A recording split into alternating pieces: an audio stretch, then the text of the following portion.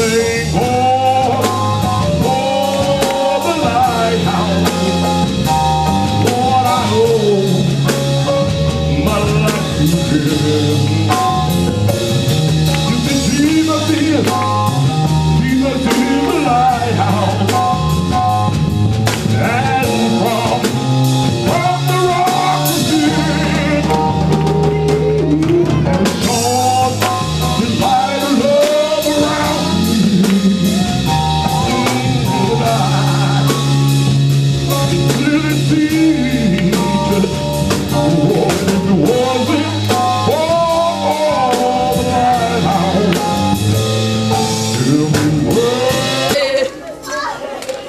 Glory to God in the highest.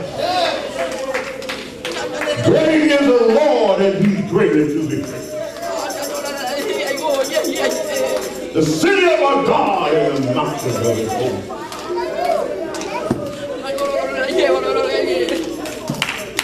Let the power of God have His way. Let the Spirit of God speak to our hearts.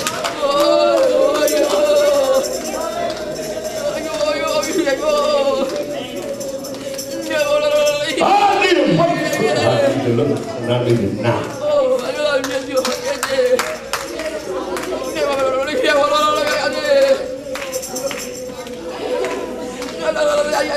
Hallelujah. You may be seated. I feel a presence of the Lord. The Spirit of the Lord is upon me. The power of the Most High God is upon me. The hand of the Lord is in the midst, and the Spirit of God is talking. The power of the Holy Ghost is upon me because I can feel the virtue pressing upon my soul. The Spirit of God is here because God's going to talk to some of you. Thus saith the Lord, the Holy Ghost is going to speak to us today. The power of God is going to reveal to us today. The Holy Ghost is going to show us the way. The Holy Ghost is going to let us know that God is all seeing and all knowing. For the power of God sees all things, and there's nothing we can hide from the Holy Ghost. But the power of God is upon me to preach the word of the Lord. Amen. To exalt the name of God. To lift up the name of the Most High. To preach deliverance, praise God. Hallelujah. And strength to the weak and to the poor. Amen. To confess the powerful name of Jesus. Oh, Jesus, Jesus, Jesus.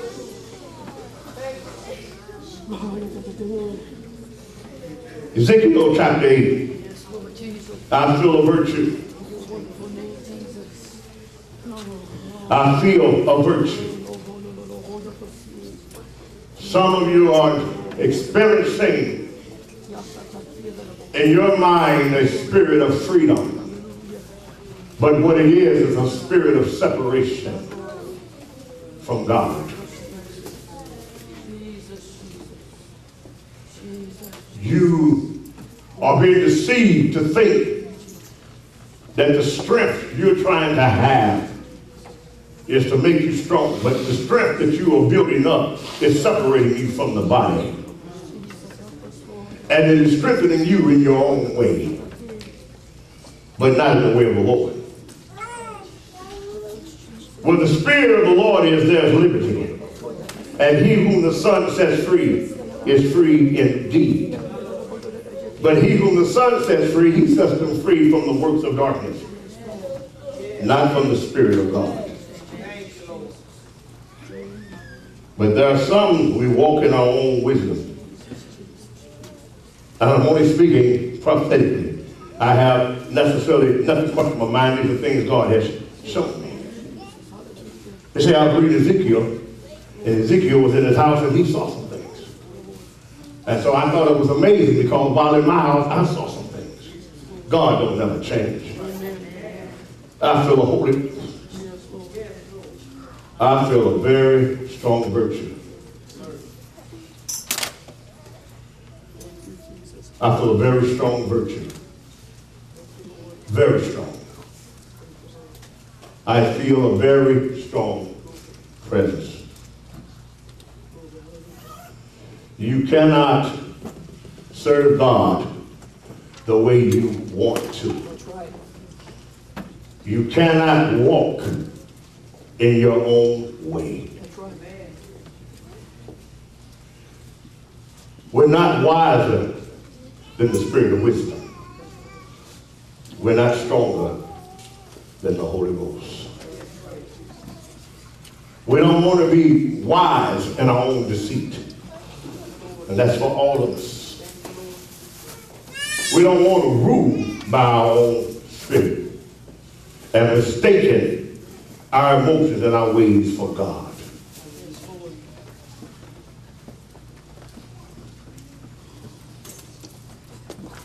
When you say this is your life and you do what you want with it, you're not saved. You're not allowing the Holy Ghost to guide you. Because once you come to Christ, you realize that you're bought with a price. And the Holy Ghost is upon me.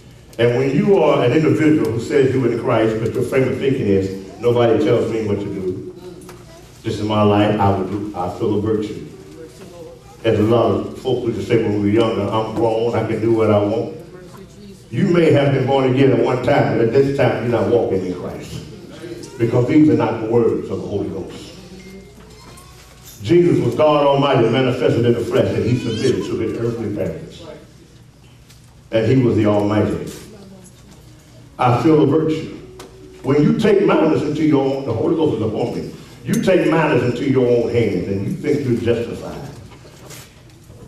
It's just a matter of time before God comes to your door. He'll give you signs and warnings to try to straighten you out. And if you don't take heed, then he comes down with the hammer. Because no flesh shall glory in his presence. No flesh shall be exalted. You cannot sin and do what you want and think God is still with you in that sin. It's a blasphemy to think so. It's blasphemy to think so. The gifts and calling of God without repentance, that means the callings of God. God called you to be something, whether you do it or not, he still called you. That's right. But the Holy Ghost is not going to keep operating in you and you are constantly sinning. Why would he keep operating in you instead of trying to get you right? You listen, make no mistake. He that practices sin is of the devil. Bottom line.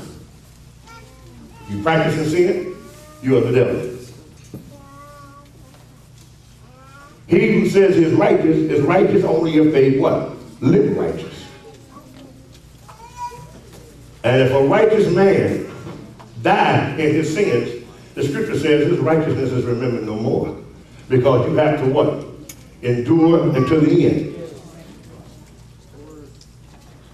If a sinner can serve the devil all the days of their life, and the devil keep them in sin until they lift their eyes in hell, God is more powerful than the devil.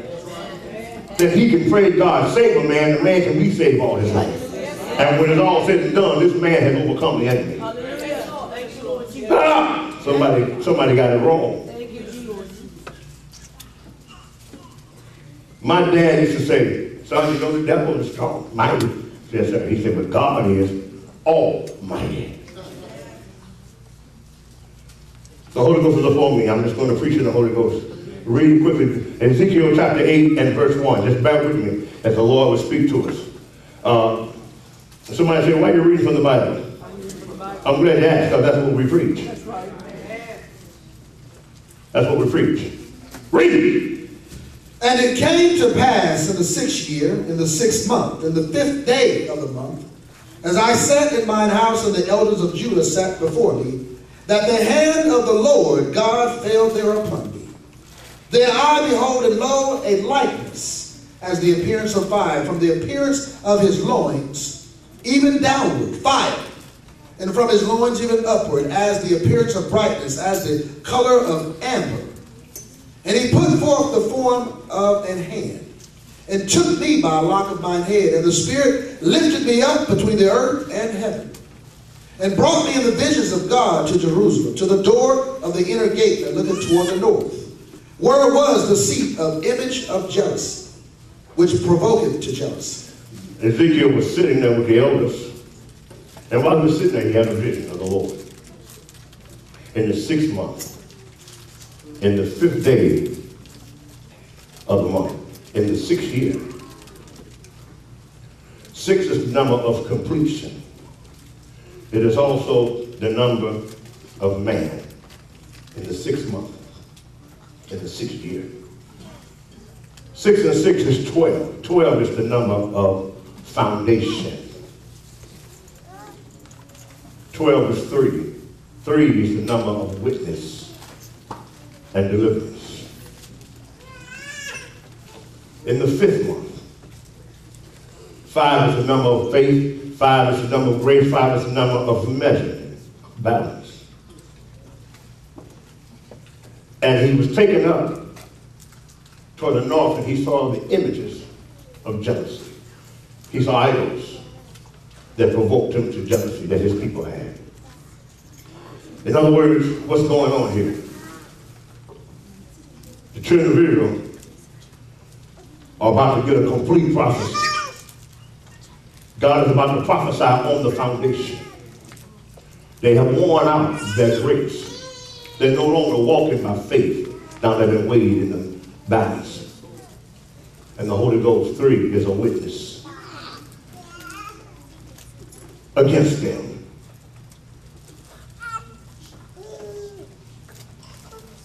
Somebody say, what you doing, Bishop? I'm glad you asked. I'm teaching it according to the wisdom we live. Read. And behold, the glory of the God of Israel was there, according to the vision that I saw in the plain. Then said he unto me, Son of man, lift up thine eyes now the way toward the north. So I lifted up mine eyes the way toward the north, and behold, northward at the gate of the altar this image of jealousy in the entry. Anybody got an image of jealousy that will cause God to be jealous? Anybody put anything before God? Is there any idolatry in your heart or in your mind? That when God cometh, he sees this image and it provokes him to jealousy. He's talking to his people. As I said earlier, the Lord showed me, when I read Ezekiel, he also showed me that some of you feel the spirit of, you think it's a spirit, almost like a humble spirit of a child. You think it's freedom, but you're separating yourself from the body. God's not in that separation. You're drawing your spirit in and you're separating. God's not in that. The separation that you feel ain't a God. Because God will separate you from the body. He pushes you closer. He neither does he separate you from his authority, but he draws you closer. But Ezekiel, and the reason why I said these numbers, because numbers mean something to God. Not random numbers for the lottery, or not numerology trying to tell your fortune in your life, but numbers play a part in God's word. You understand what I'm saying? When you dream of certain numbers, if it's from God, there's a reason why you dream of those numbers. If you dream of a number 4 in a situation, 4 is a number of boldness, but it's a number of conclusion. If you dream of the number 4 in a situation that's from God, whatever that matter is about to come to an end. Everybody hear me? I feel a virtue. I feel a virtue. Somebody just had a dream was coming. I feel a virtue. I keep feeling a virtue. But there's power in it. There's power in it. You understand what I'm saying? Read. He said furthermore unto me, Son of man, seest thou what they do? You see what they're doing? You see what my people are doing? They got idols. They're provoking me to jealousy. They're doing things that I don't agree with. They're putting other things before me. Idols are just not statues, but idols can be ideals. Idols can be a way of living. Idols can be your character. And stubbornness, which is a behavior, is idolatry. Huh? Rebellion is a sin of witchcraft, and stubbornness is idolatry. So your characteristics can be idolaters. And many of people of God are walking idols because the Holy Ghost, I feel the Holy Ghost, doesn't govern your heart or your life. Come on. Neither does he control your emotions. You've given them over to the flesh. I keep feeling the virtue. So when you're feeling this, I feel free. Free from what? What are you free from? If it's against the scriptures, you better check that freedom. I'm going to walk in liberty. I'm going to do what I want to do. What spirit is that? You can't do what you want to do and be saved. Somebody says, that's fair to say? I'm glad that. Is it fair to say you can't do what you want on the job and still have it? Then I think it's fair to say you can't do what you want in the kingdom of God and still say you serve God. And God is telling the man of God, you see what they're doing? So Bishop come to tell you, you see what you're doing? Do you see what you're doing? You see what you're doing? You see the idols in your heart? Idols in your home? Idols in your lifestyle? Do you? And now you see that these things make God angry. And we just sing a song that God is God and God don't never change. He's still angry. In the book of Revelation, at the end of the world, it said they did not repent of their sorcery nor of their idolatry. We still got idols, modern day idols today. Look what they're doing. I need you to read it, preacher. Even the great abominations that the house of Israel committed here, that I should go far off from my sanctuary, but turn thee yet again. He said, look at what they're doing. My people. So what God is saying, you think I would have to go far away from the sanctuary to see this stuff. But I'm right here. I'm seeing this stuff right here. I don't even have to go far.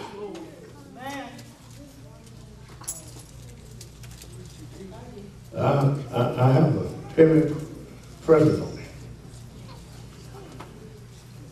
Read.